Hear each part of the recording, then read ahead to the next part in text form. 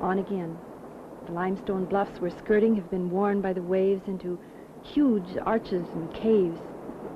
They're an architectural monument of the centuries.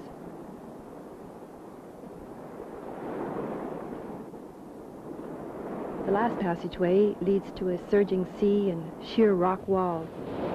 But Dieter has found a way around. We give it a try. Packs complicate balance, but the going isn't really tough so long as you move slowly and test footholds and handholds before putting your weight onto them.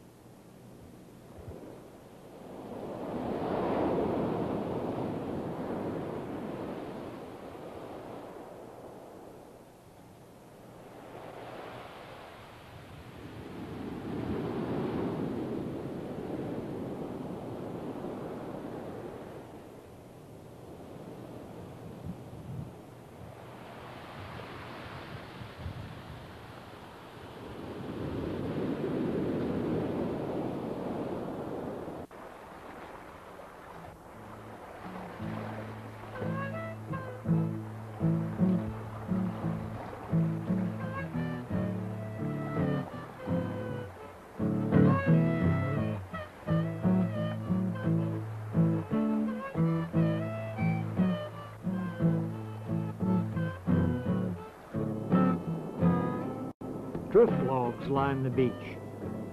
An end has been sawed off of one, almost certainly the work of a log pirate.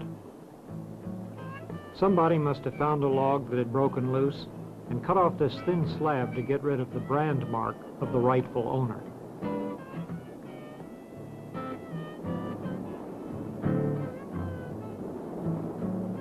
Our goal for the night lies just ahead.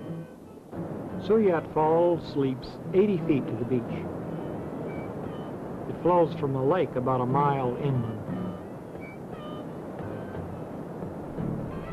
We set about leveling off the sand for our campsite, and all the while the falls furnish a scenic backdrop and sound.